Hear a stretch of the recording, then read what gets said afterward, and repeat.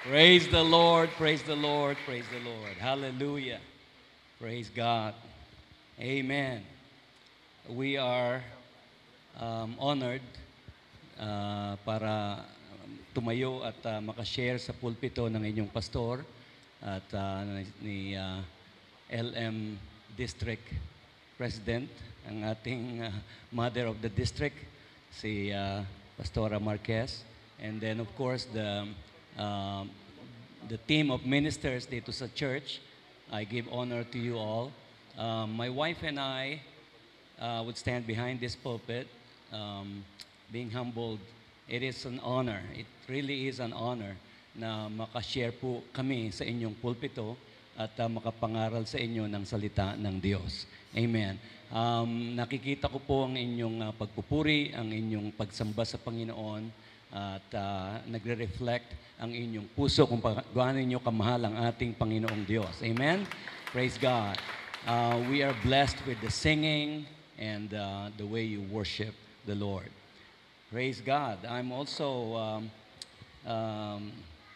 impressed and amazed with the talents in this church. The musicians are doing fantastic jobs in the kingdom of God. Amen. Ang ating mga talento, mga kapatid, ano man yan, amen, isuko mo, ibigay mo sa Panginoon at ang Panginoon ang gagamit sa talento mo. Amen. Hallelujah. There's nothing like the talents being used in the kingdom of God. Nothing more. Amen. That can replace that. Kung gamitin man natin yan sa labas, pwede, pero binigay yan ng Panginoon sa atin, kung kaya ginagamit natin sa kung kanino nagbigay. Amen? Palakpakan natin ang ating Panginoong Diyos. Purihin natin siya. Hallelujah! Praise the Lord. Let's all stand together. Praise the name of the Lord. Hallelujah. We are looking forward also for this afternoon upang makapangaral tayo at makapag-minister doon sa Section 1 sa Almendez Gym. And so, just because na magpipreach ako doon mamaya, does not mean that I will have to take it lightly ang pagpipreach ko sa inyo ngayong umaga. Amen. Every time I stand before God and minister before the people of God, I try to do my best just for the glory of the Lord. Hallelujah. Praise God, praise God, praise God. Let's open our Bibles. Amen. Let's open our Bibles in the book of Luke chapter 17. Luke chapter 17. Amen. Praise the Lord, praise the Lord. Hallelujah.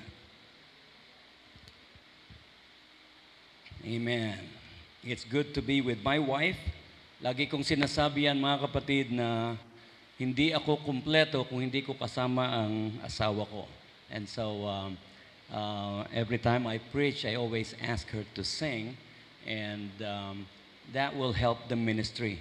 And we're glad that the Lord is using us different places with different talents that we have at ginagamit kami ng Panginoon. Luke chapter 17, verse 5. Basahin po natin yan, mga kapatid.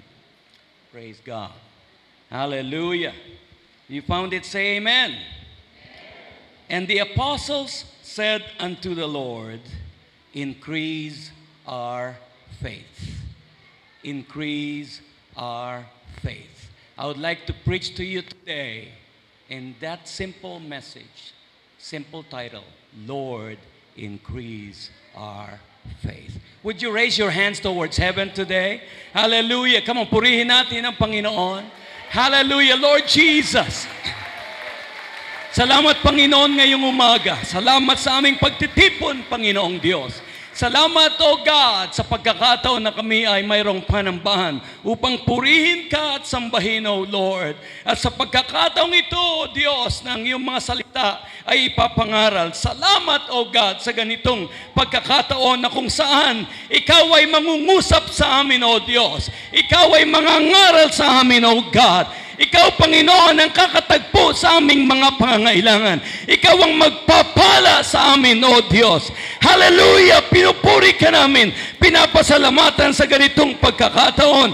Sapagkat sa ganitong pagkakataon, O Diyos, kailangan namin ang aming pananampalataya ay titibay. Aming pananampalataya ay lalakas. Kaya, Panginoon, sa aming pakikinig sa iyong mga salita, tulungan mo kami, Panginoon, for us to have undivided attention, to open our ears and to open our hearts and to receive your word today. Oh God, Lord, we pray, increase our faith, Lord. Increase our faith, oh God.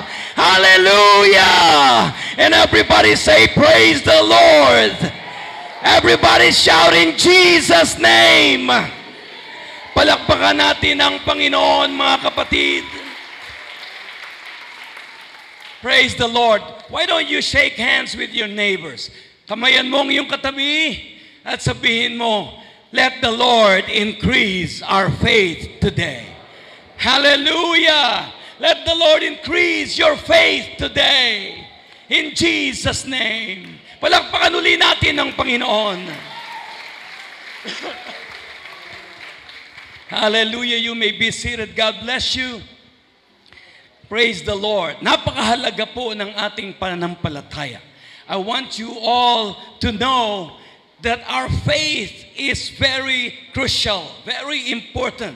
In everything that we do, we all do it by faith. In our relationship with God, sa ating relasyon sa ating Panginoong Diyos. Amen. Ang lahat ng ito ay ginagawa natin sa pamamagitan ng pananampalataya. You give by faith, you pray by faith, you worship by faith. Even when we preach the Word of God, we have to preach it by faith. Hallelujah. Whatever we do it by faith. Because faith is the indispensable element. Ito ay isang napaka-importanting factor or elemento ng ating relasyon sa Panginoon. Kung wala kang pananampalataya, hindi mo po pwedeng ma-please ang ating Panginoong Diyos. Ganito ka-importante ang ating pananampalataya. So you cannot underestimate faith. Amen. Because everything that we do, it's all about faith. Palakpakan natin ang Panginoon. Praise God. Hallelujah. The Bible says, Hebrews 11:6, without faith, it is impossible. Everybody say impossible. It is impossible to please God. Hindi mo mabibigyan kaluguran ang Diyos. Hindi mo makukuha ang approval ng Diyos kung walang pananampalataya sa relasyon mo sa Panginoon. Hallelujah. Praise God. I'm glad the Bible did not say without faith or without the talent of playing the keyboard, you cannot please God. I'm glad the Bible did not say that. Otherwise, bagsak na tayo dyan, yung iba na hindi marunong mag-play ng piano. Kung sa pamamagitan niyan lamang, mapiplease natin ang Panginoon, marami sa atin, hindi natin kayang i-please ang Panginoong Diyos. Amen. I'm glad the Bible did not say, if you don't play the guitars, the bass, and the rhythm guitar the way they do, we cannot please God. I'm glad the Bible did not say that. Amen.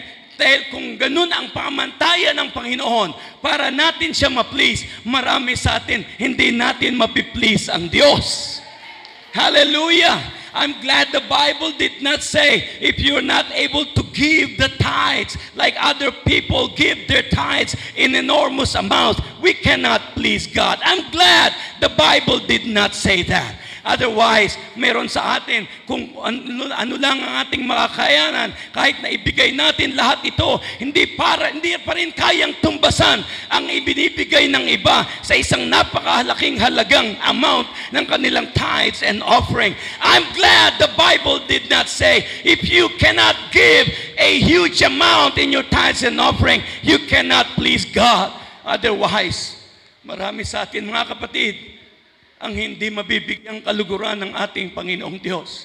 Hallelujah. But the Bible says, without faith, just simply the word faith, amen. If you have faith, then you can please God. Hallelujah. And that means all of us here today, we can please God. Kahit sino sa atin mga kapatid ngayong umaga, bata ka man, matanda ka man, anuman ang pinag-aralan mo, anuman ang antas mo sa buhay, anumang klase ng pamumuhay meron ka, basta't mayroon kang pananampalataya, yan lamang ang pamantayan ng Diyos para mabigyan natin siya ng kaluguran. It's all about faith. Palakpakan natin ang Panginoon. Purihin natin siya ng may pananampalataya.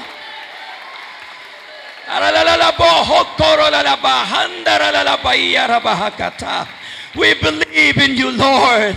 Help us to increase our faith, oh God. Help us to increase our faith, Lord. Come on, somebody, I want you to pray with me for a minute. Pray with me for a minute. Hallelujah. The Lord is trying to help somebody here today.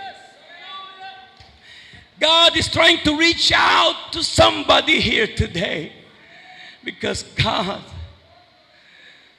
wants you to live by faith. God wants you to live by faith. Amen. When the Bible says faith is the substance of things that we hope for, yung mga inaasahan nating mga bagay, nakikita na natin ng assurance, ang kasiguruhan niyan. Meron ng substance kahit na hindi natin nakikita. It is the substance or the assurance of the things that we hope for. It is also the evidence of the things that we do not see. Imagine, hindi mo nakikita ang isang bagay, pero meron ka ng ebidensya. Hindi pa dumadating ang isang bagay na inaasahan mo, mayroon ka ng ebidensya. Hindi mo pa nahawakan, hindi pa dumarating, pero meron ka ng kasiguruhan at meron ka ng ebidensya. Posible lamang yan mga kapatid sa mga anak ng Diyos na mayroong pananampalataya. Amen. Sapagkat yan ang ibig sabihin ng pakahulugan ng pananampalataya. Amen. It is the evidence, the substance, the assurance of the things that we hope for. Ang ebidensya ng mga bagay na hindi natin nakikita. Sa pamamagitan ng pananampalataya, naniniwala tayo na darating yan. Naniniwala tayo na mangyayari yan. Naniniwala tayo na makikita natin ang mga bagay na hindi natin nakikita sa kasalukuyan. Pinaglilingkuran natin ng Diyos na hindi nakikita. Pinaglilingkuran natin, nagbibigay tayo, nagpupuri tayo, naglilingkod tayo, nagtitipon-tipon tayo sa harapan ng Diyos na hindi nakikita. Amen. Bakit natin ito ginagawa mga kapatid? Sapagkat naniniwala tayo kahit na hindi natin nakikita. Meron tayong ebidensya, meron tayong patotoo, meron tayong katiyakan. Amen. Sa pamamagitan ng pananampalataya. Praise God. Hallelujah. I wish I can just stand before you today without faith. Amen. But I am standing before you today with the faith believing that God will speak to every heart, that God will meet everybody's need, that God will increase your faith, that God will be pleased in your life, because God will encourage, will strengthen, and will empower your faith. Palakpakan uli natin ang Panginoon, mga kapatid. Hallelujah, hallelujah. Praise God, praise God. The Bible also said, by grace, we are saved through faith. Naligtas tayong lahat sa pamamagitan ng biyaya ng Diyos. Amen. A lot of churches would just focus on the grace of God. Yes, it's true. That's what the Bible says. We're saved by grace. But let us never forget and omit the phrase that says, we are saved by grace through faith. Amen. The vehicle that brings grace to us, the vehicle, ang instrumentong ginagamit ng Diyos para tanggapin natin ang Kanyang biyaya, para maniwala tayo sa Kanyang biyaya, para tayo'y maligtas sa Kanyang biyaya, ay sa pamamagitan ng ating pananampalataya. You would have not repented in your sins. You would have not been baptized in Jesus' name. You would have not seek to receive the gift of the Holy Ghost if you do not have faith. It's all about faith. Praise God. It's all about faith. Hallelujah. Praise God. That's why the Bible tells us throughout the pages of the Bible, it says, the just shall live by faith. Kung ikaw ay pinapaging banal ng Diyos, kung ikaw ay ligtas, kung ikaw ay anak ng Diyos, then mamuhay ka sa pananampalataya. The just shall live by faith. We walk by faith and not by sight. Amen. If we walk by sight, then we only do things because there are things that we can see in our naked eyes that are tangible, that are visible. Kung wala ng mga bagay na yun, then we will not do things. Amen. But we walk by faith and not by sight. Jesus said, it is better for them who believe and cannot see. Dahil sa kanila ang kaharian ng Diyos. Amen. You do not see and yet you believe. That is faith. So we live by faith. Amen. Praise God. The just shall live by faith. Now, alam niya ng kaaway natin. Alam ng demonyo kung gaano ka makapangyarihan ang pananampalataya. Alam ng diablo na ang lahat ng ginagawa natin, mga kapatid, nagiging matagumpay, nagiging pagpapala, nagkakaroon tayo ng deliverance. Amen. Nagkakaroon tayo ng malapit na relasyon sa ating Panginoon. Nagiging successful ang ating mga ministries. Alam ng kaawayan, it's all because of our faith. Amen. Lahat, mga kapatid, lahat, we all have one thing in common. Whether you are a young Christian or a veteran, an old Christian living for God, or a minister, a veteran minister, we all have one thing in common. Amen. The common denominator that we have is faith. Praise God. Faith. Tayong lahat, mga kapatid, ay namumuhay sa pananampalataya. Praise the Lord. Hallelujah. And so the devil knows and understand the power of faith. So if he will try to attack you, kung aatakihin ka ng diablo, kung tatalunin ka ng diablo, kung itutumba ka ng diablo, kung ihihiwalay ka ng diablo mula sa kaharian ng Diyos, kung gusto ng diablo na tumalikod ka sa paglilingkod mo sa Panginoon, unang atakihin niya ay ang iyong pananampalataya. He is always focused on the faith of the Christian.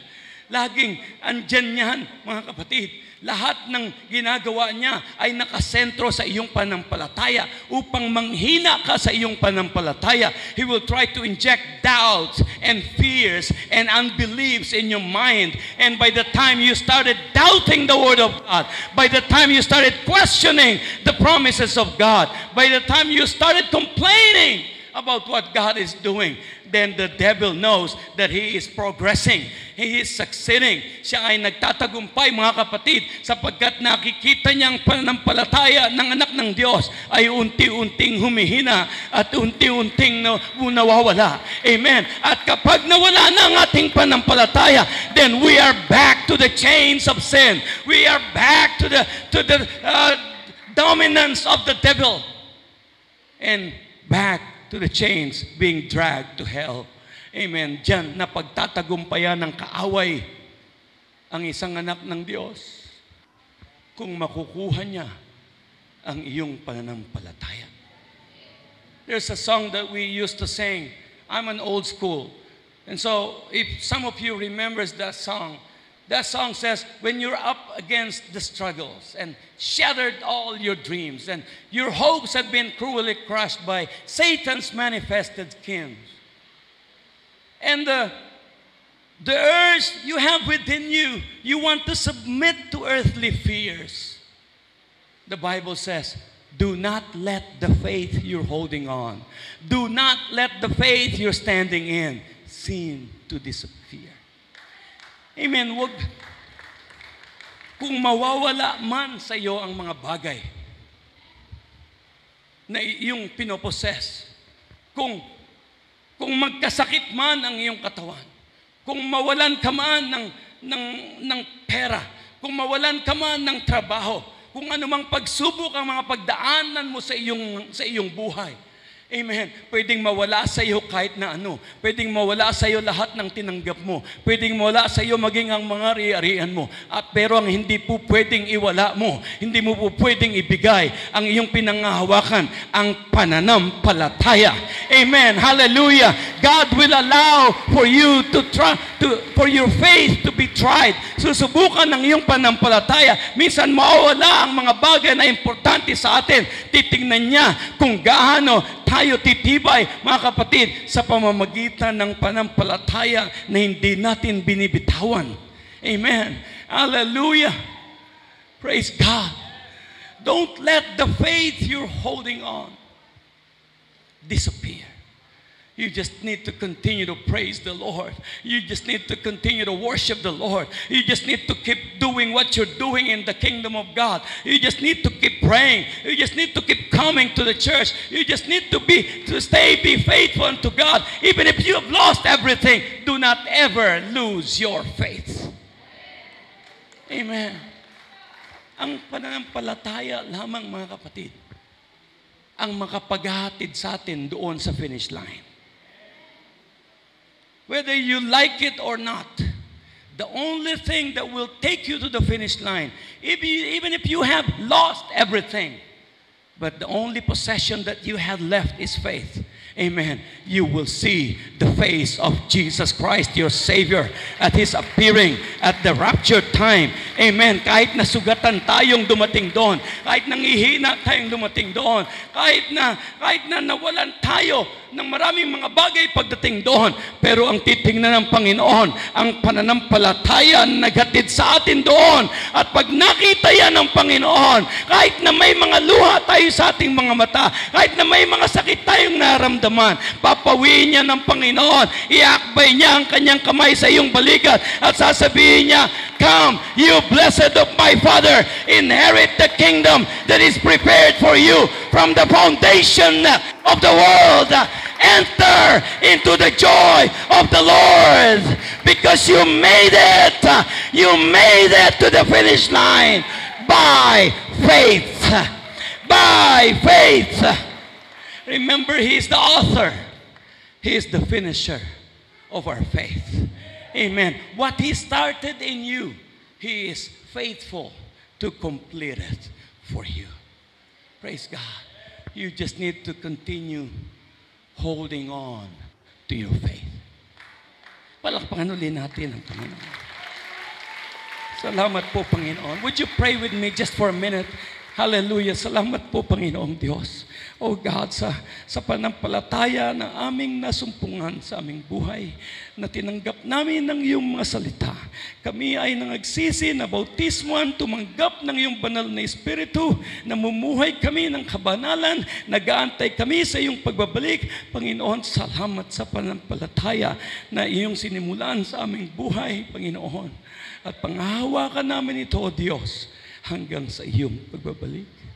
Lord, we pray today, increase our faith. If there's anybody here today, oh God, that is struggling, that is going through hard things in life, Lord God, I pray that you help them, Lord, in the faith they're holding on, to hold it tight and never let go of it. Hallelujah. Malapit ng pagbabalik ng Panginoon. Some of you may have been in this journey for many years, maybe for decades. Malapit ng pagbabalik ng Panginoon. Amen. Panatiliin mong hawakan ang pananampalataya. Sometimes, yun pang malapit na sa finish line, doon pa tayo nadadapa. At yung ibang nadarapa, hindi na tumatayo. They just give up. But the finish line is about right there. Just a few more stretch, a few more time. We do not know, maybe today, tomorrow, next week, next month, next year, we do not know. But the coming of the Lord is always imminent. We never know. But we see everywhere. We don't need to read the cover of the news, the newspaper. Amen. We see the signs everywhere. Jesus is coming soon. Magpakatibay, magpakatatag ka sa iyong pananampalataya, kapatid. Although, of course, I understand. There are times we prayed and we prayed and we prayed for something. And it never happened. We had questions after questions after questions before God, and it was never answered. I understand there are some of us here today. You have pushed and pushed and pushed something in your walk with God in the kingdom of God, and it never pushed through. You never had a breakthrough. I understand there are some saints in this room today who thought you got it all figured out, and then at the end, you realize it's a failure. It didn't work.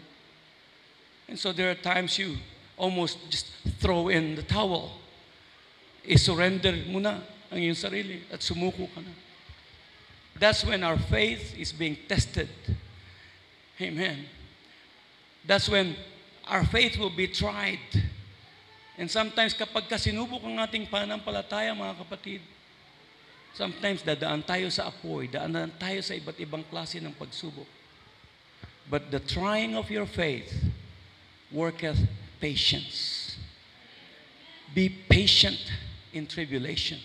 Amen. Sa iyong mga pinagdaraanan, sa iyong pamumuhay, sa mga pagsubok na dumarating sa iyong buhay. Amen. Because the trying of your faith worketh patience. The Lord wants to give you the fruit of patience. That's one of the cluster of the fruit of the Spirit, the Holy Spirit. Patience.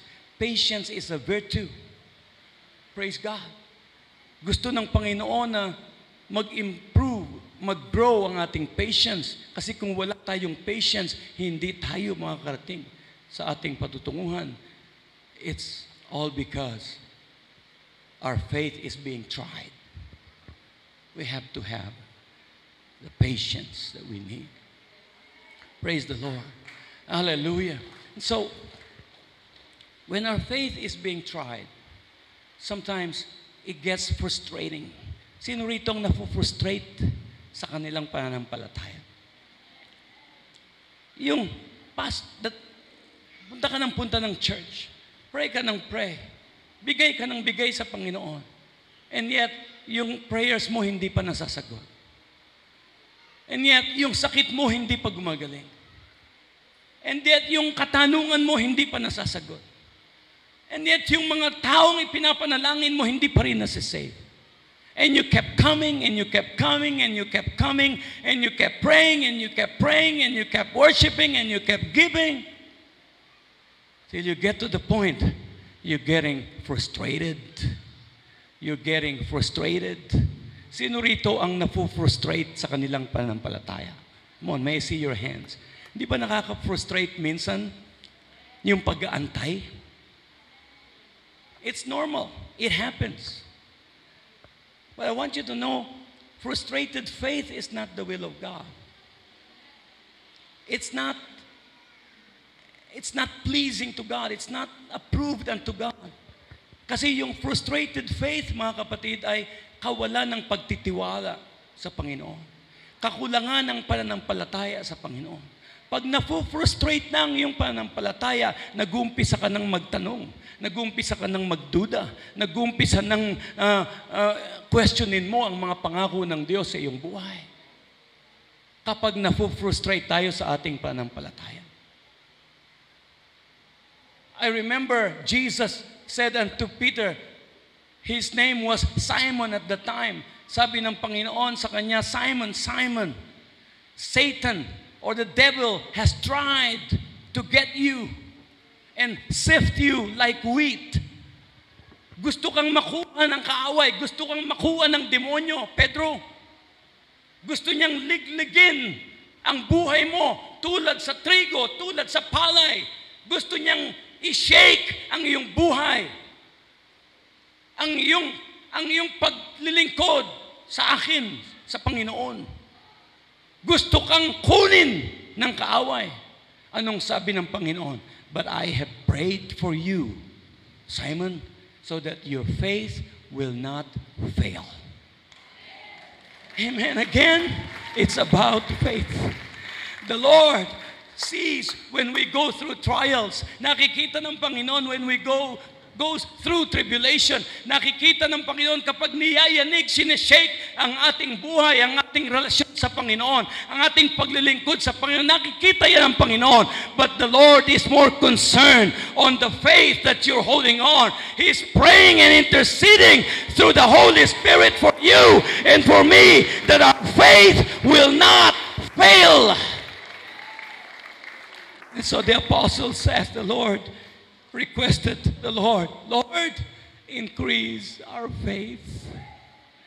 God, increase our faith. Patibayin mo ang aming pananampalataya, Panginoon, sapagkat ito lamang ang pinangahawakan namin para mabigyan ka namin ng kaluguran. Praise God. The voice of a frustrated faith,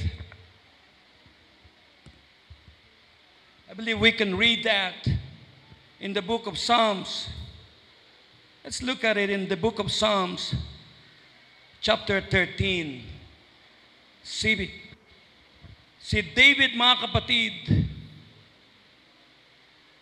ay nananaghoy, umiiyak sa Panginoon. Out of frustration, tinatanong niya ang ating Panginoong Diyos. Ang sabi niya, Psalms 13, 1-6. How long will you forget me, O Lord? Sino rito ang nakaranas na parang nakalimutan ka ng Panginoon? Sino rito ang nakakaramdam kung minsan na parang hindi na alam ng Panginoon kung saan ka nakatira? Sino rito ang parang minsan naramdaman mo na parang iniwanan ka ng Diyos? Parang si Job, hinanap niya ang Panginoon sa harapan. Wala siya doon. Hindi niya masumpungan doon sa kaliwa. Hindi niya masumpungan doon sa kanan. Hindi niya masumpungan ng Diyos. Doon sa likod, hindi niya rin masumpungan ng Diyos. How many of us here today feel that way? Na parang kung minsan iniwan tayo ng Panginoon. Kung minsan parang hindi alam ng Panginoon kung ano ang ating pinagdaraanan. Parang hindi naramdaman ng Diyos ang sakit na ating nararamdaman. Ang sabi ni David, how long, O God, that you will forget me? Forever? Tinanong niya ang Panginoon. Ang tagal ko nang nag-aantay, Panginoon. Hanggang kailan nakakalimutan mo ako?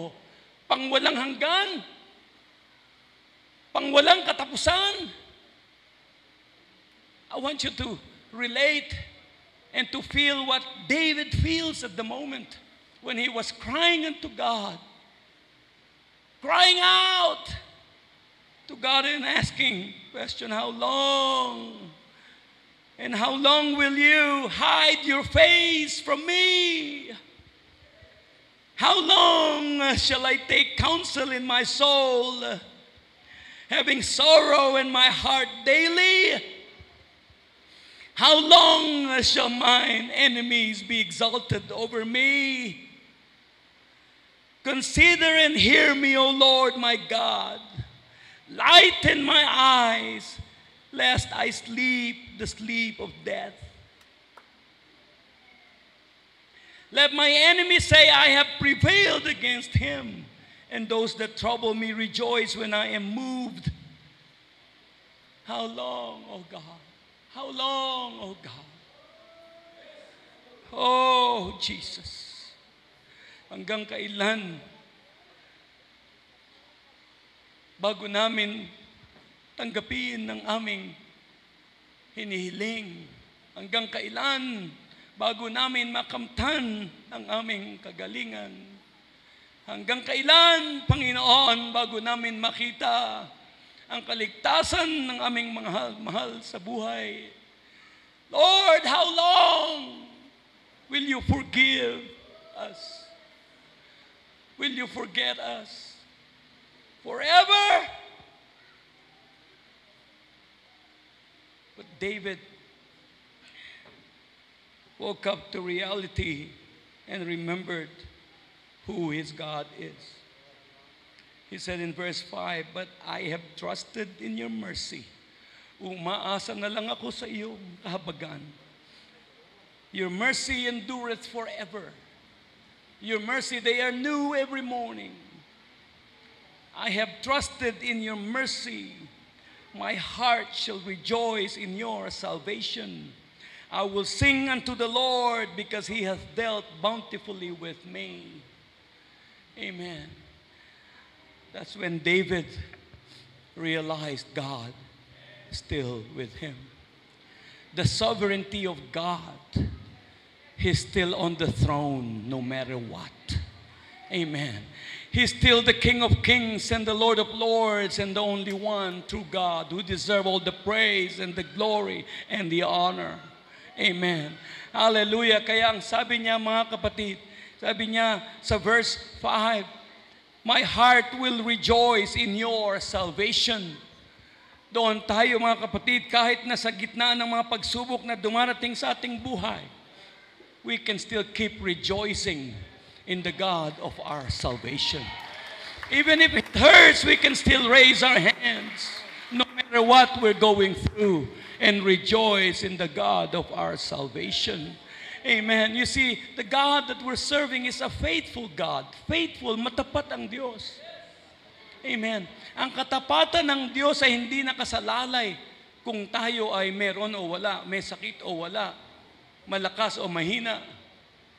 Kahit malakas o mahina, meron o wala, kahit anong katayuanan sa buhay, hindi nagbabago ang Diyos, mga kapatid. Kahit pabago-bago ang ating mga pangyayari sa ating buhay, minsan nasa taas, minsan nasa baba, minsan masigla, minsan mahina, minsan malakas, minsan may sakit.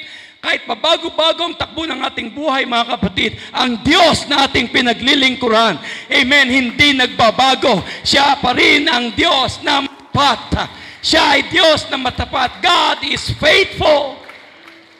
And so He deserves for us to continue to rejoice in the God of our salvation. You see, the joy of the Lord is your strength. That's what the Bible says, right? The joy of the Lord is your strength. So what that means is, kapag meron tayong kagalakan ng Panginoon, yun ang nagbibigay kalakasan sa atin. Amen? So, ang ibig sabihin yan, kapag ibinigay mo yung joy of the Lord mo, yung worship mo, yung rejoicing mo, yung pagpupuri mo, if you let go, if you give that away, you lose your strength. Mawawala yung lakas, yung pananampalataya mo, you lose your strength. Manghihina ka kapag nawala ang kagalakan ng Panginoon. Because the joy of the Lord is your strength. If you lose your joy, you lose your strength. If you lose your strength, you lose the power to resist and fight the enemy. If you lose the power to resist and fight the enemy, then the enemy has conquered your soul. Amen. The enemy will take you to his possession. Kapag sinimulan mo na ibigay ang joy of the Lord. Because the joy of the Lord gives us the strength that we need. Praise God. So we need to keep our faith. We need to keep our faith. The question is, Pastor, how do we increase our faith? How do we increase our faith? Romans 10:17. Faith cometh by hearing, and hearing by the word of God. Dumadating ang pananampalataya kapag nakakapakinig ka ng salita ng Diyos. Amen. Hallelujah. Nung tayo ay tumanggap ng biyayang kaligtasan, ito ay mula nung narinig natin ang salita ng Diyos. Nagkaroon tayo ng pananampalataya sa salita ng Diyos. Kung kaya tayo nagdesisyon, dahil sa pananampalataya, tinanggap natin ang biyayang kaligtasan ng Diyos. Amen. Hallelujah. Because faith cometh by hearing, and hearing by the word of God.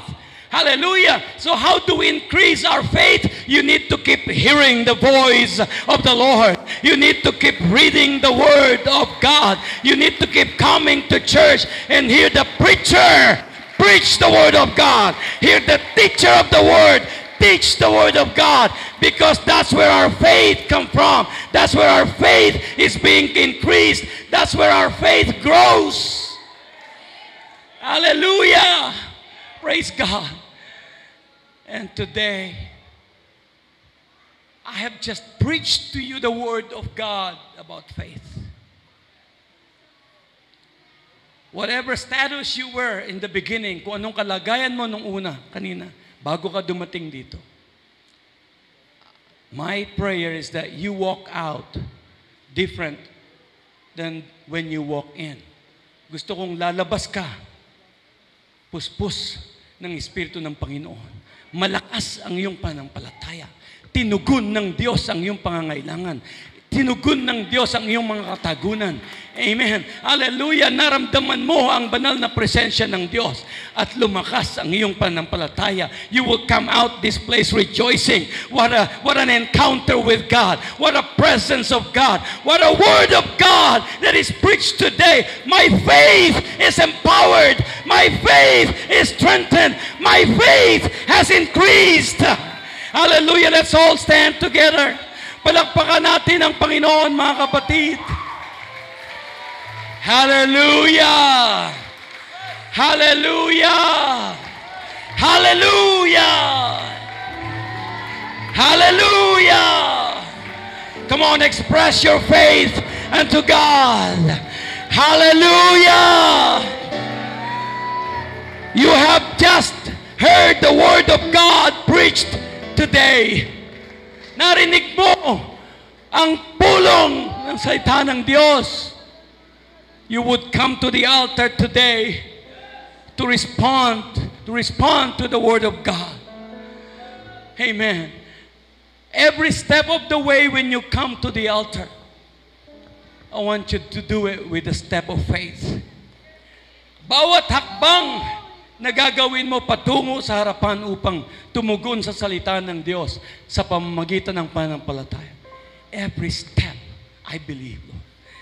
Every step, Lord, I know you take care of me. Every step, Lord, you will bless me today. Every step, come on, every step of the way, come to the altar and believe Believe that you receive what God wants you to receive today. Believe what God knows what you need, and He will meet you at the altar today. Hallelujah. Have faith. Your faith has strengthened. Pinalalakas ang iyong panampalataya sa pakikinig mo ng salita ng Diyos. Kung kaya't buksan mo lamang ang iyong puso at tumawag ka sa pangalan ng Panginoon. Lord, I believe you know what I need. I believe you hear me today. I believe in what you promised. And God, I receive it today by faith. I receive it today by faith. So when you stand before the presence of the Lord right now, let me make a pronouncement by the authority of the Word of God and by the power that's in the name of Jesus. Receive what you need by faith. Receive the answer to your prayer by faith. Believe and receive from the Lord today. In Jesus' name. In Jesus' name. If you have now received the baptism of the Holy Ghost, receive it right now. In Jesus' name. In Jesus' name.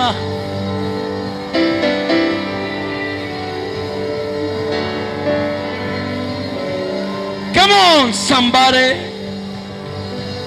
Receive. Receive by faith.